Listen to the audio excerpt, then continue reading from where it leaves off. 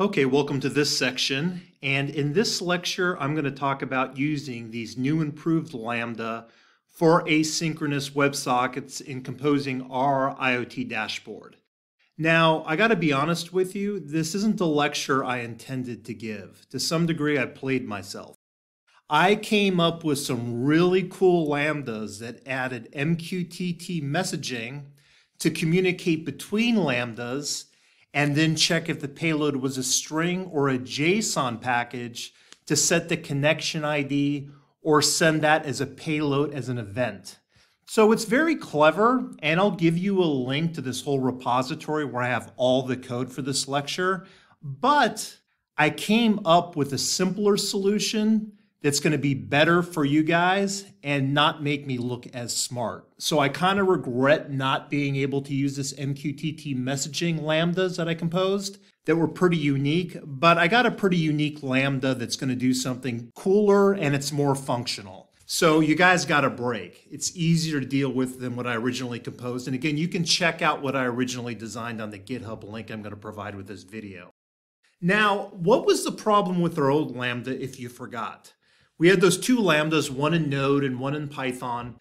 The first problem is obvious. We didn't want to do that hokey manual connection idea where I had to grab it out of CloudWatch and put that unique connection ID, which is a requirement of WebSockets, and stick it into my Python Lambda so it can make that API connection.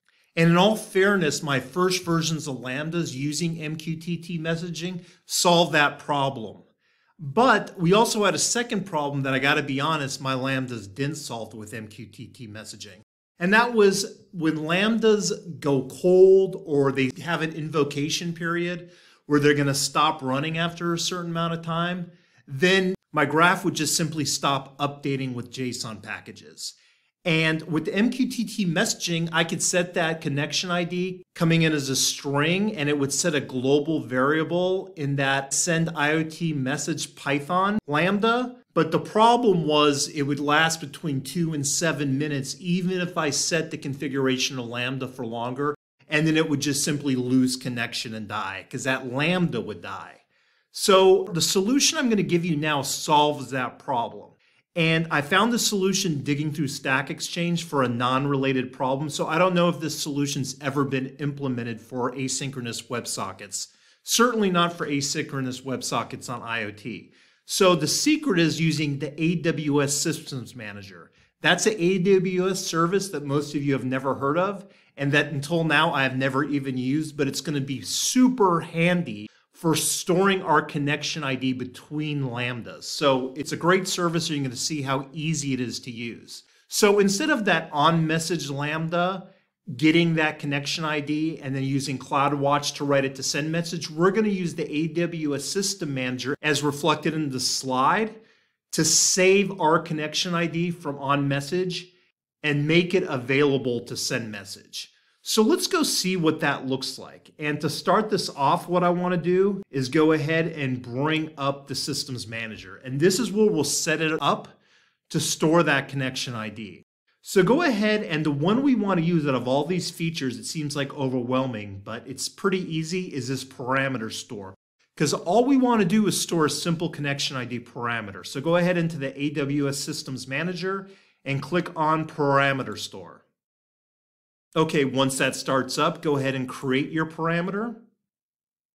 Let's get a name for our parameter. Let's call it something that you would not expect, like connection identification.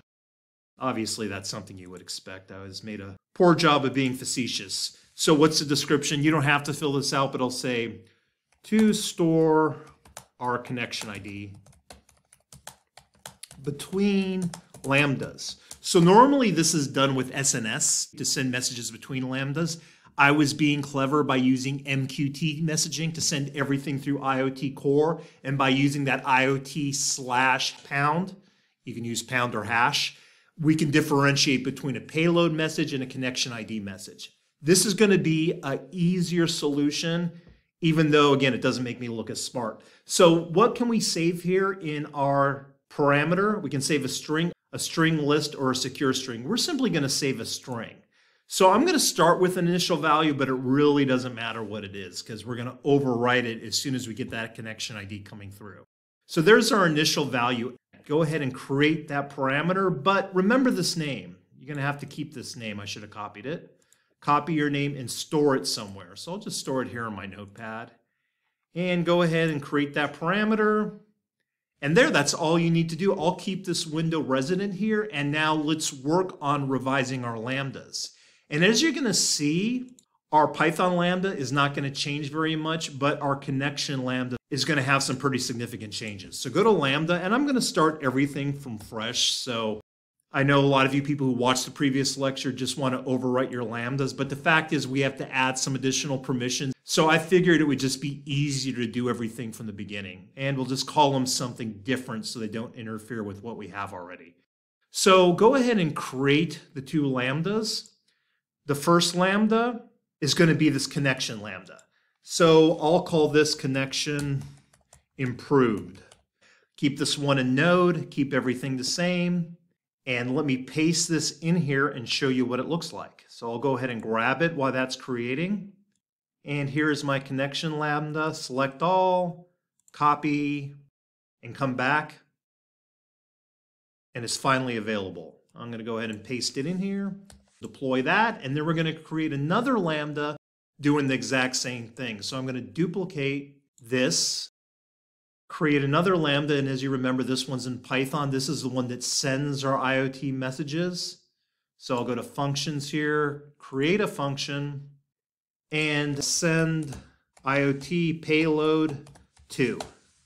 So we don't confuse that. We'll do this one in Python. And I'm going to show you again why Python is generally a better language for these lambdas than Node. Okay, there we go. Now I'm going to paste my second lambda that I composed in here with some updates. This one's not going to be updated very much, by the way. And you're going to see why. So just paste that in there. Again, we need our API endpoint, the HTTP endpoint. So go ahead and deploy yours just to save it. And the final thing we're going to do in this lecture is set up our API gateway. And you guys already know how to do that, so it's super easy. Just type in API gateway and new WebSocket. New WebSocket API build.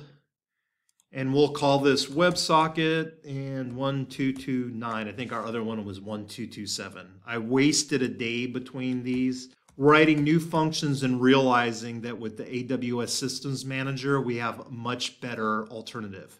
All right, body action. Do we spell everything right? Yep, we got to make sure we spell that right. All right, go ahead and next. Same thing, connect. We have that pre-designed macro we can't change. Add custom route. For this one, I can call this message again. Integration type, you already know how to do this. Lambda, and this is for connect, so it's connect to. Actually, it's connection improved. And second thing, same idea, Lambda, make sure you're in the same region. By default, it is. And it's going to be send IoT payload to, right? There it is, send IoT payload to. Next that. Keep it as production. We can name that whatever we want. Doesn't matter. Review everything. I hope it's correct. We'll hope for the best. And then we'll get our WebSocket endpoint and our WebSocket HTTP internal endpoint. As soon as we go to stages, production, and there they are. We'll keep that open since we'll need it. It's almost the same endpoint. I just have to add HTTPS. So I'm just going to get rid of that because I overcopied HTTPS : / boom. And that's correct right there. So deploy that. And then that's it for this video. When we get back to the next video, I'm going to explain how both lambdas work considering the update with AWS Systems Manager. I'm going to add in the appropriate permissions.